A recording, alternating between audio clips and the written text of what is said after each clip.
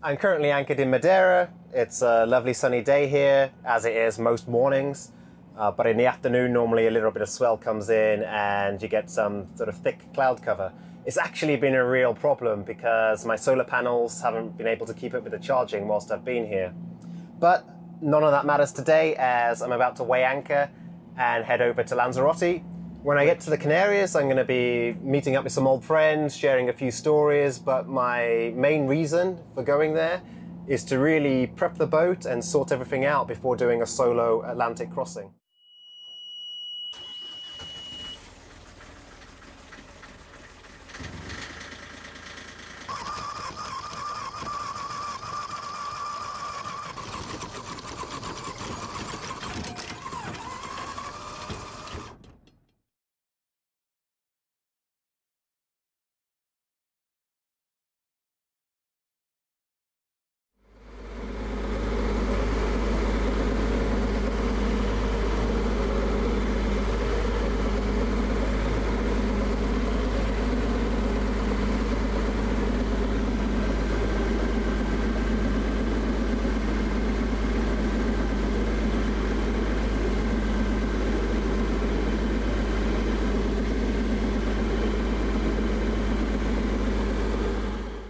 I'm currently between Madeira and Illes Desertas.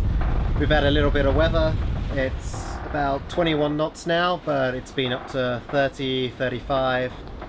And we've had waves from the beam, a few of them sort of breaking over the boat, but nothing too out of the ordinary. At the moment, I've just got the staysail up and a reefed main and doing about 5.5 knots, so it's not too bad. I'm expecting the wind and the waves and that to calm down a little bit after I get from in between the islands.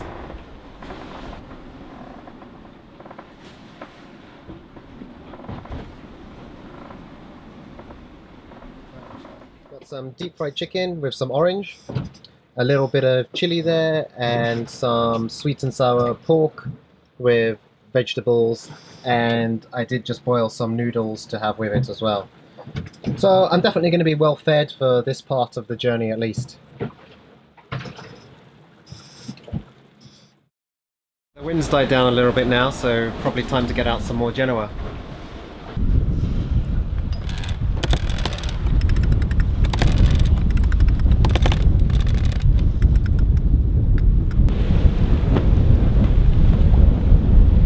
Needs a little bit more winching. It's triple reefed, so the shape is ugly as hell, but as I say, I don't really need to go much faster. It's just for a little bit of balance. After getting out a bit of the Genoa for balance, we're somewhere around 5.5 to 6.5 knots. The autopilot is a little bit happier. It's still needing to correct a little bit to starboard, but mostly it's alright. Probably be able to get that repaired in Lanzarote. If not, I'll have to get my speedy stitcher out and try my hand at it. Should be alright. I've actually got a spare laminate Genoa. When I do the Atlantic, I'm hoping to just have twin Genoas and barely even use the main at all, unless I need sort of a little bit of balance or something. So I'm not too concerned about that. It's mostly superficial. If the Chinese was a late lunch, then I suppose this is an early dinner. Just a bit of pasta, some garlic bread, some cheese, and hopefully that'll see me through the night. We've been going 9 hours or so and done 53 miles, almost 54 miles, so the pace is pretty good. I'm happy with that. The sun's about half an hour off from setting, so we'll go out and have a look at that in a moment.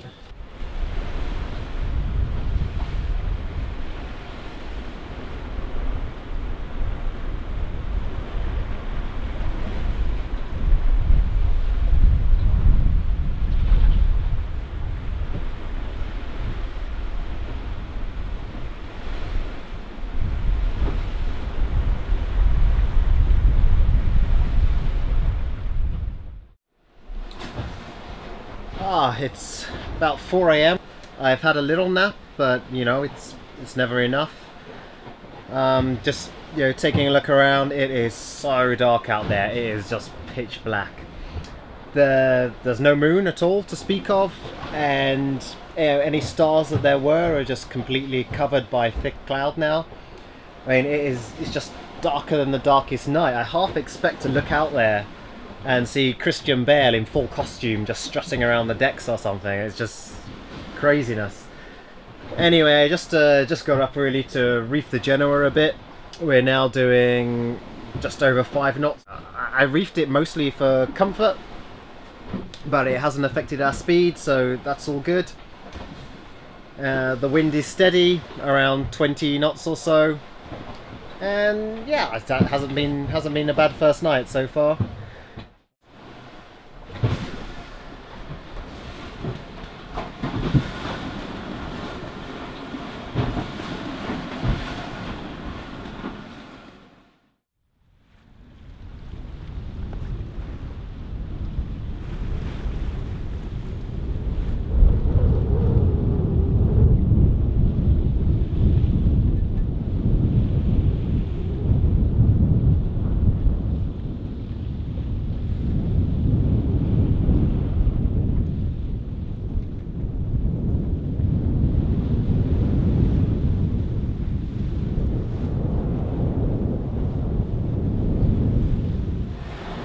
It's day 2. We're about halfway into the journey now. We've done 138 miles in the past 24 hours, so that's not bad going. The wind's still roughly about 20 knots, and we're just cruising along just as we were last night. The night was pretty uneventful. I didn't really get any footage though, because it was just, as I said earlier, it was just like absolutely pitch black out there. There was no moon, it was just like the sky was blanketed with complete darkness. This morning, again, it's a little bit cloudy, which isn't great for charging. I strategically ran the engine for a little while just to help recharge the batteries. We were about 150 amp hours down on those. But other than that, there's not really much to report. The boat's just cruising along, the waves just a little bit aft of the beam now. It's still a little bit rolly, so I haven't really left the cockpit much. I let out a tiny bit more Genoa just to move us along. And that's all. Probably the next update will be around lunchtime.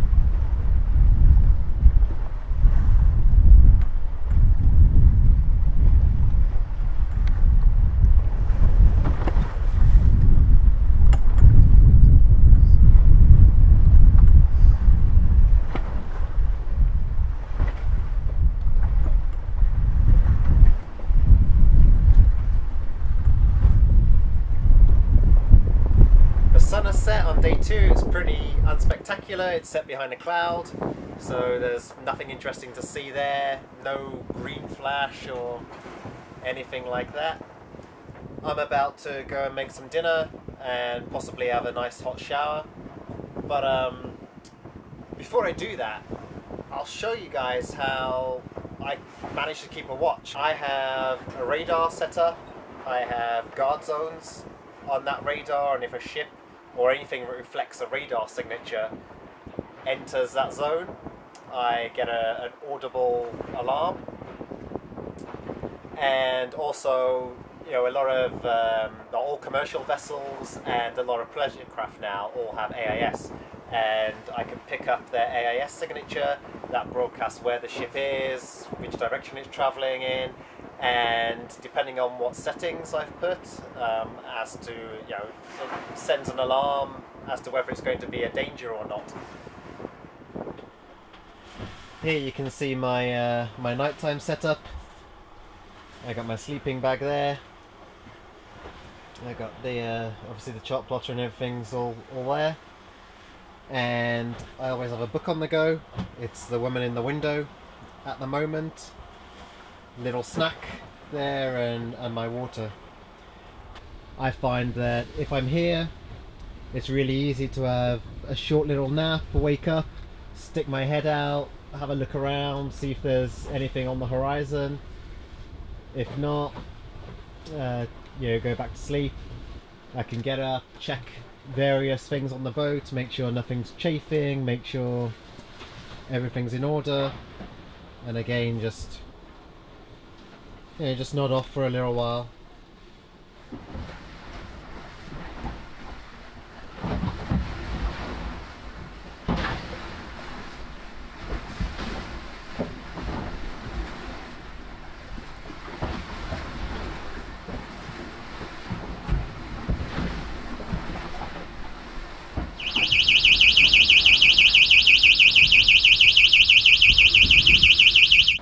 Ah, no rest for the wicked, they say, huh?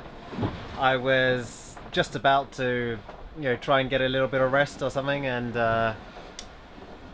had a look outside. I could see one light, well, a light or so in the distance, and then all of a sudden, like, these 3 cargo ships popped up on AIS. I could only see the one with my eye anyway, that's about 8 miles away. But he's going about 16 knots and he's going to pass relatively close, within a mile. The other 2 are pretty far away.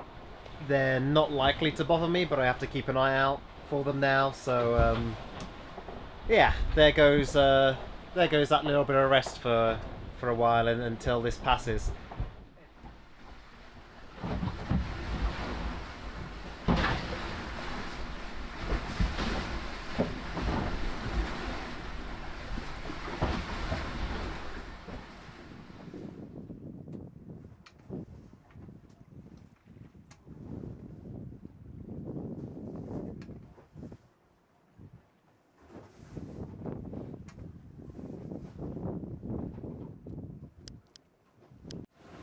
So we're into the 3rd day of the journey now. The sun rose about an hour or so ago.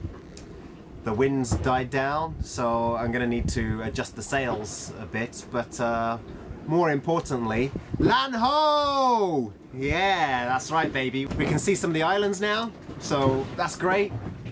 I mean, I'm sure there's a whole song and dance and things that goes with that, but I'll spare you that for now. There is a slight problem I need to address. I went to start the engine earlier today just to give the batteries a bit of a boost before solar kicks in, and yeah, I found that the alternator belt is just completely shredded, so I need to sort that out, preferably before we get closer to land, but also because we're about 180, 190 amp hours into the battery bank now. It's a 450 amp hour bank, and in reality you can only use, you know, 40 to 50% of that, and we are getting a bit low, so yeah, I'm gonna go and take care of that now. The new belt's on, so that's all looking good. I also topped up with a little bit of oil. Now let's see how she starts.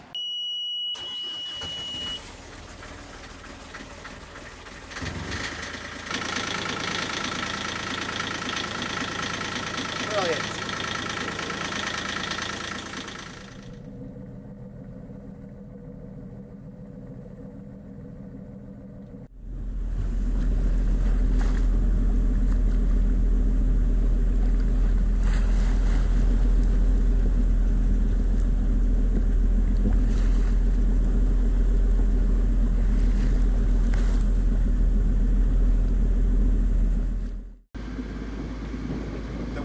To about sort of 7 or 8 knots, and you know, there's no point really pushing on at 2 knots or so in that. So yeah, started up the engine, getting a bit of charging going, and we're getting close. We're just about to enter Spanish waters, so I need to go and sort out the flag.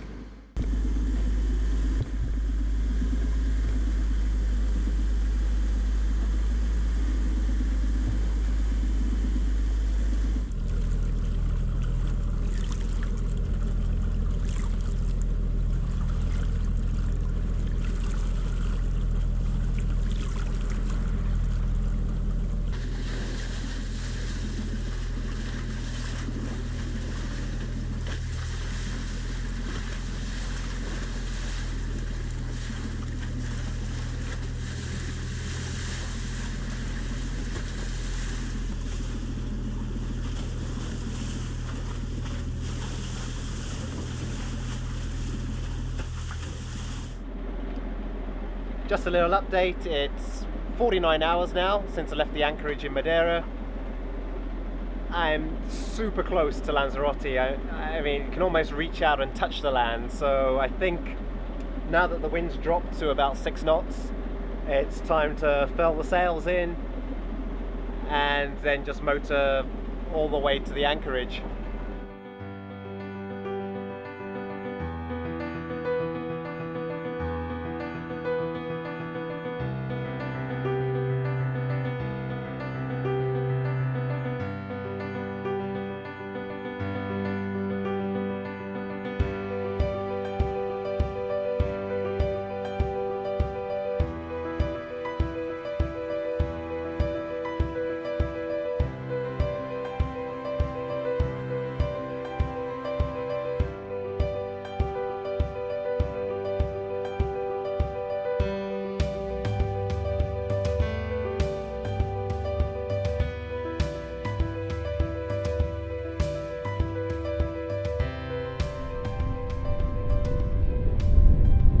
Just arrived at the anchorage, just dropped anchor in about 5.5 meters of water. There is a sort of 2.5 meter tide, so taking into account that. In total the journey was 50 hours from Madeira, and we did like 272 miles or something like that. Right, so yeah, that's about it. I'm off to get some pizza.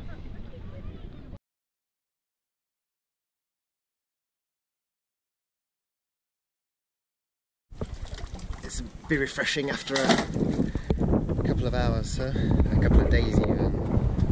So, here we go.